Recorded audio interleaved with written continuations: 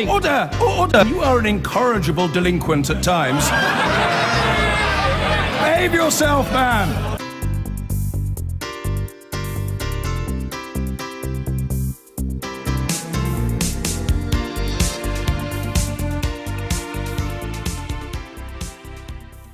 As you'd expect, we're picking up on the implications of the terror attack at Westminster, and given where it happened, it's more poignant than usual having as our main guests. Two MPs, Sarah Olney, not long arrived at Parliament after winning that by-election in Richmond Park, of course, and Teresa Villas, Conservative MP for Chipping Barnet and former Northern Ireland Secretary. Both of you, of course, elected representatives at the heart of this story. In the debate that followed, quite striking, you raised the issue, Teresa, about arming police and giving them arms to those that aren't trained to use them. What were you saying there?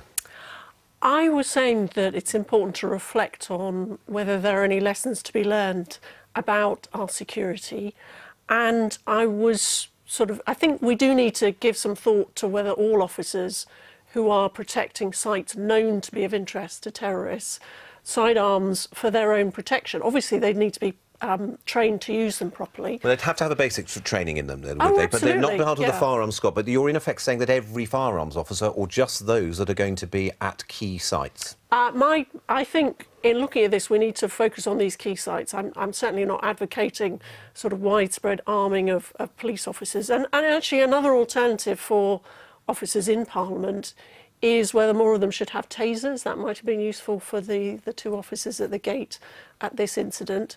I wouldn't say that at this stage, you know, we should rush to conclusions that the lessons learned are clear, but I think we need to reflect on options like arming police officers who are not armed already in Parliament. Sarah Olney, let me ask you this, just if you can remember, I mean, an observation before what happened this week. Did you have any sense about, or have any thoughts about the fact there were unarmed officers on that kind of one entrance? Well, I think Teresa's right. It's a bit early to say what the lessons to be learned from this particular incident are. I would say that most of the times I've used that gate, generally the officers there are armed, and that is pretty much in line with what I would expect. So I think it's quite surprising that this particular officer wasn't armed on this occasion, and maybe that's something that needs to be looked at.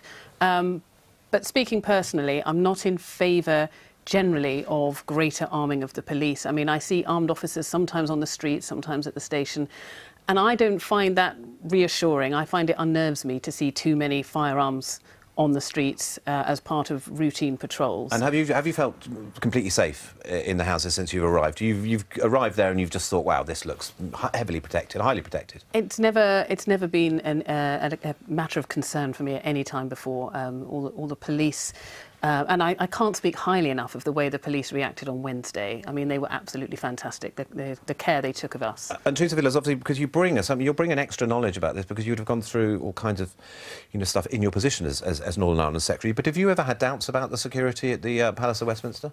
I've always felt very safe in the Palace of Westminster, just as, to be honest, I feel safe in London as a whole. It is important for everyone to recognise that whilst this has been a horrific tragedy, thankfully these attacks are very, very rare. The likelihood of someone falling victim to terrorist attack is very small. And do you in have London. that sense, if you're honest, that the nature of it, very, very difficult, ultimately it's a difficult truth, but can you guard against what actually happened without stopping people driving anywhere? Or I'm afraid it is impossible to prevent every single terrorist attack. We have some of the best police and intelligence services in the world, and they on a daily basis, I think, are preventing terrorists from carrying out their violent plans.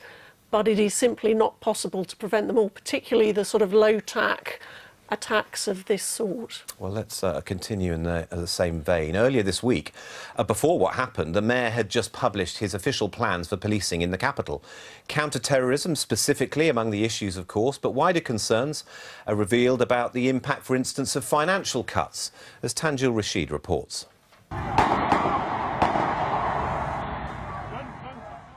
This was a week in which the Metropolitan Police's efforts to keep Londoners safe was put to the test. One officer dying in the line of duty in the attack on Westminster. Since August 2014, the capital had been on the second highest alert possible, and experts who believed a terror attack on London to be inevitable were proven right on Wednesday. The reality is having looked at this in detail, only a few months ago, this was something that clearly we had to expect in some form. And I'm pleased that it looks as though all the emergency and contingency arrangements seem to have clicked into place. This all raises questions about London's counter-terrorism policies, which were highlighted this week in City Hall's Crime and Policing Plan. It states that counter-terrorism policing begins with community policing, and there will now be an extra police constable in each ward, up from only one PC and one community support officer at present.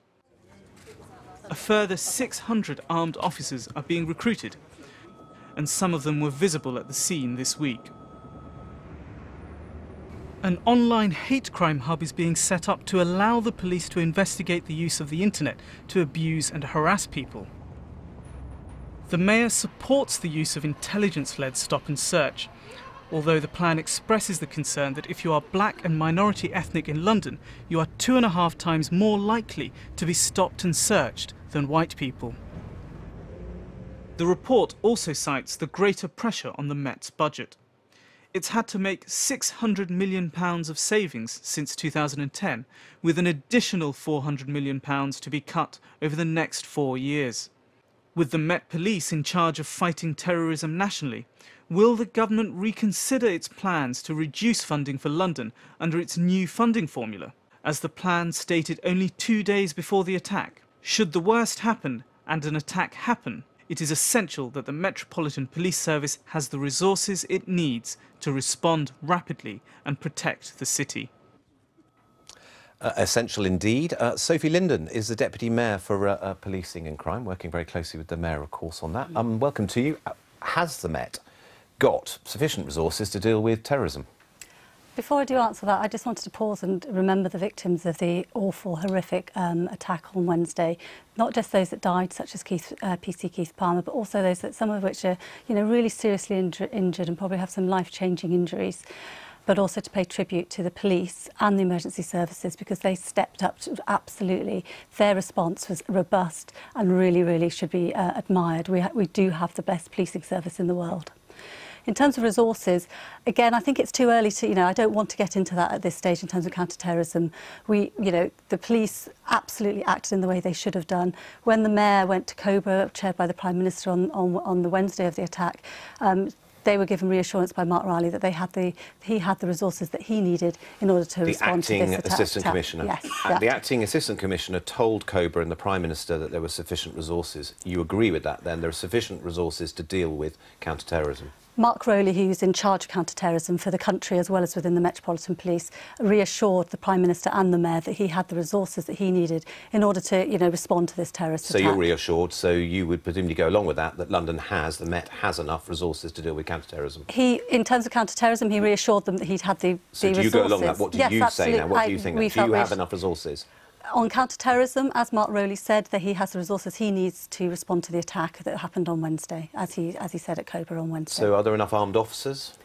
I think it's too early. We absolutely have to learn the lessons of Wednesday and look back after and let the police do the investigation. It is an ongoing investigation into what happened and making sure that they know all the known associates of the attacker.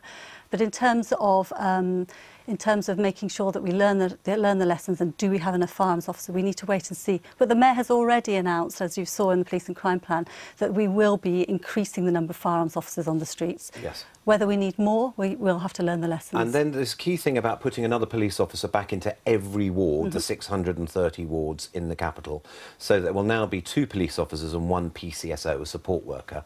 Is that enough? Are you quite happy with that now? That is community policing restored to a reasonable level. Our commitment and the Mayor's commitment is to ensure that by the end of this year that every ward in London will have at least two police PCs and 1 PCSO.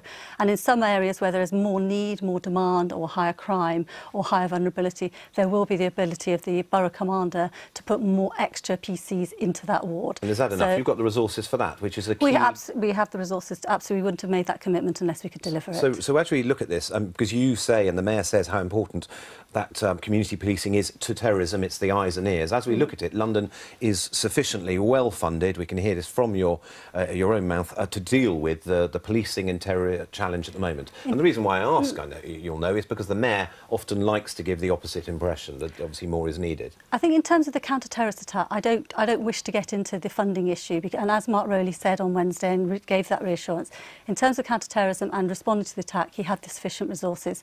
Wider strategic issues about the funding of the Metropolitan Police going forward, you know, we have said we are concerned about that, and we will continue to make sure that London gets the resources. I just wonder, is it just sort of meeting the propriety of the time that a mayor or you as a deputy mayor don't question and don't go on the attack politically about the lack of funding, because we have just seen, the capital, But we're still, London is still, it's only a few days since that horrific terrorist attack on London, at the heart of our democracy, Parliament, and on really innocent victims that are coming for, tourists in London.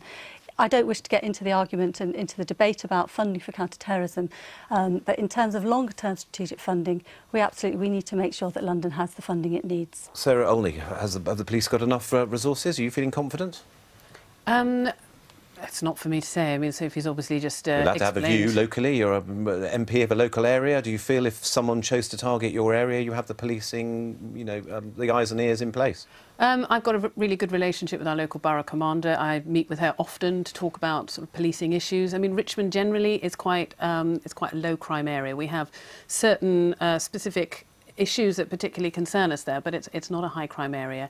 It's not somewhere that has big problems with gangs or with drugs or something like that. I'm very confident in our local police. And you're very content with the resource levels as far as you see? You're not getting complaints from people that they haven't got from your local police, they haven't got enough resources? I'm not hearing that from them directly. Teresa? Counter-terrorism is obviously the highest priority for the government, which is why the last spending review devoted considerable additional extra resources. I think it was about 500 million. Also, there has been a very big uplift in the capacity of the intelligence services.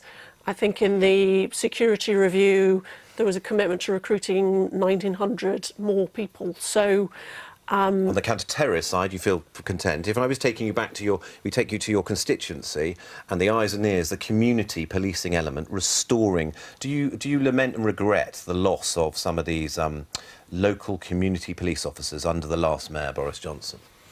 Well, of course, we still have our neighbourhood teams, and they are absolutely essential. They're much smaller now. They're half the size, weren't they? Well, there have been changes over the years under the last mayor and the present mayor. It's vital that we retain those neighbourhood teams. It is also worth recalling that spending on the police across the country has been protected in real terms over the course of the spending review. I tend to think that the mayor doesn't devote sufficient resources to the suburbs. I'd like to see a shift of officers from inner to outer London to reflect our population.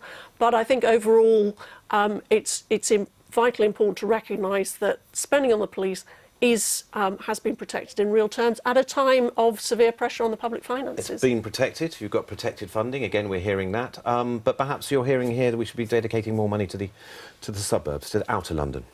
In terms of the protection of counter-terrorism, as I've said, in terms of that, there is the resources there to respond to attacks. In terms of in terms of the other element of policing for the Metropolitan Police, certainly have seen previously some diminution in the local neighbourhood policing that we are putting back.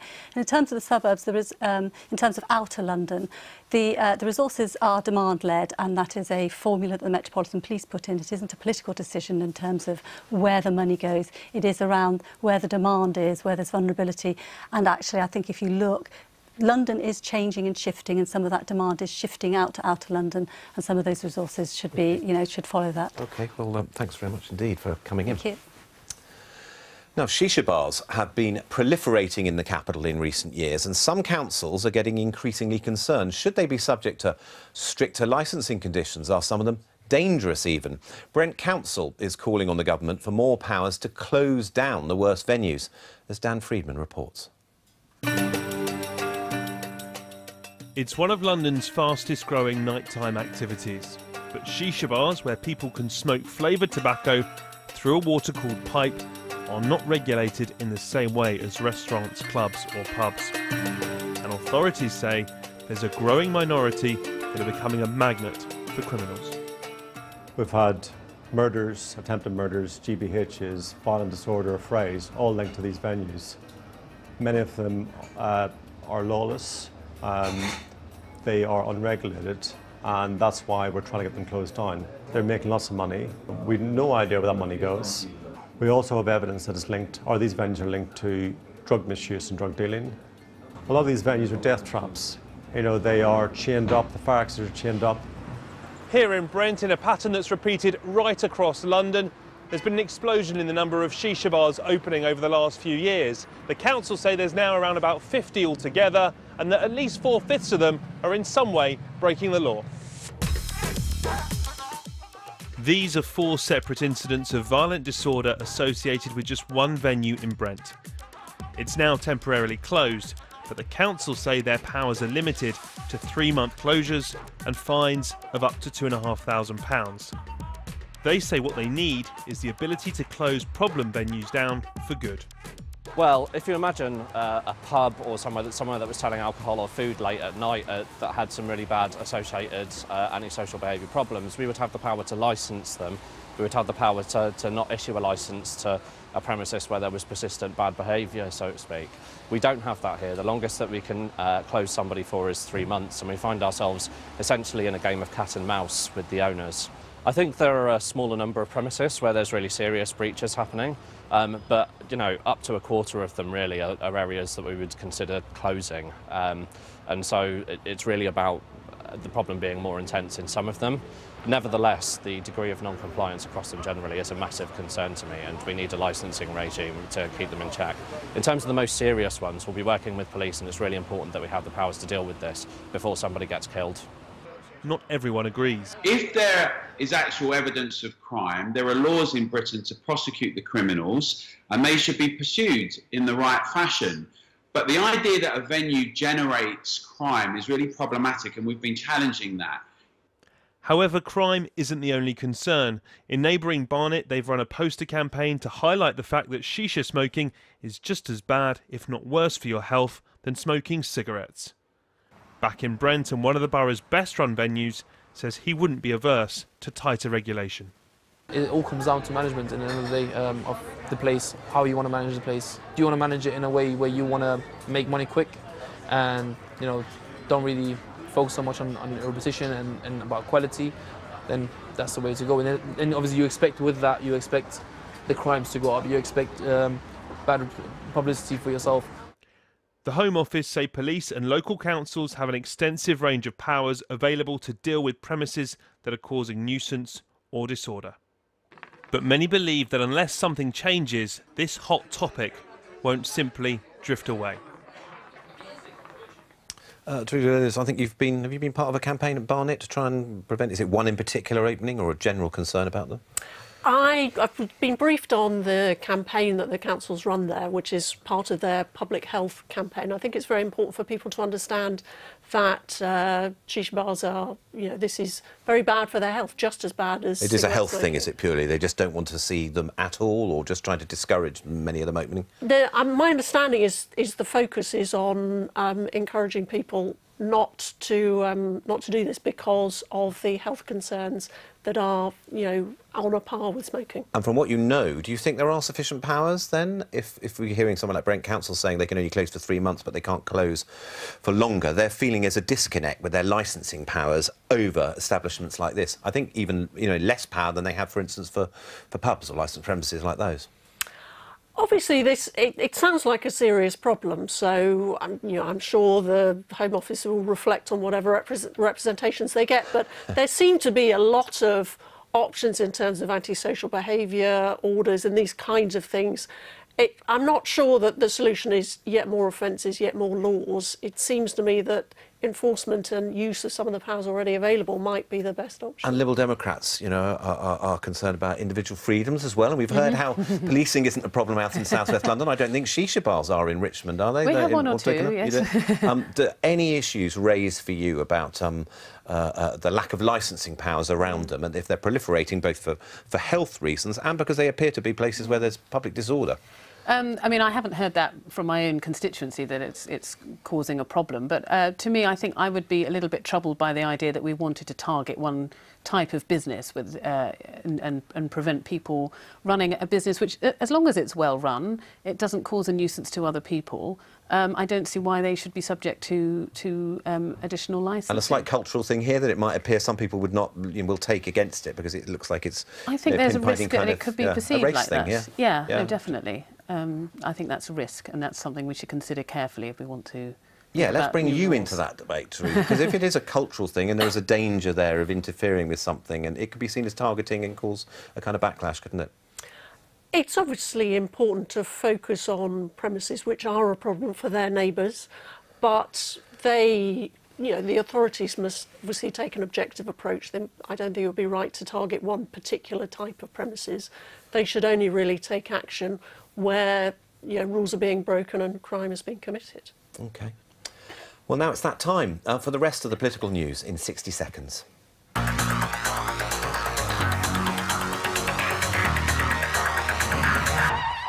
London Sharia Council has signed up to a new code of conduct.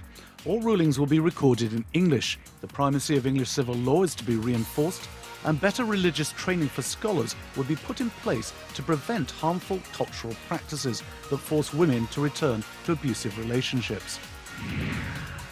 The ultra-low emission zone, which the Mayor plans to introduce by 2019, will affect London's emergency services. There are more than 800 police, fire and ambulance vehicles that will breach the ultra-low emission zone rules. The fire brigade fears the zone will cost it £250,000 a year. NHS chiefs have spent £17 million on consultants hired to draw up plans aimed at plugging the hole in the health service budget. Bosses reviewing services at 5 sites in southwest London spent over £4 million on management consultants. A report from the King's Fund, a think tank, last year said that some managers felt under pressure from NHS England to use consultants.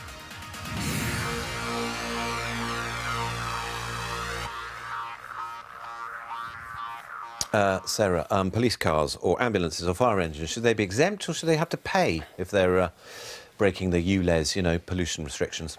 Oh, I think they should be exempt, but we should certainly be looking as far as we possibly can when we're looking at replacing the fleet to be replacing them with low-emission alternatives. Should they be exempt or should they be forced to pay it? Because that would encourage them then to make the changes necessary to their fleet.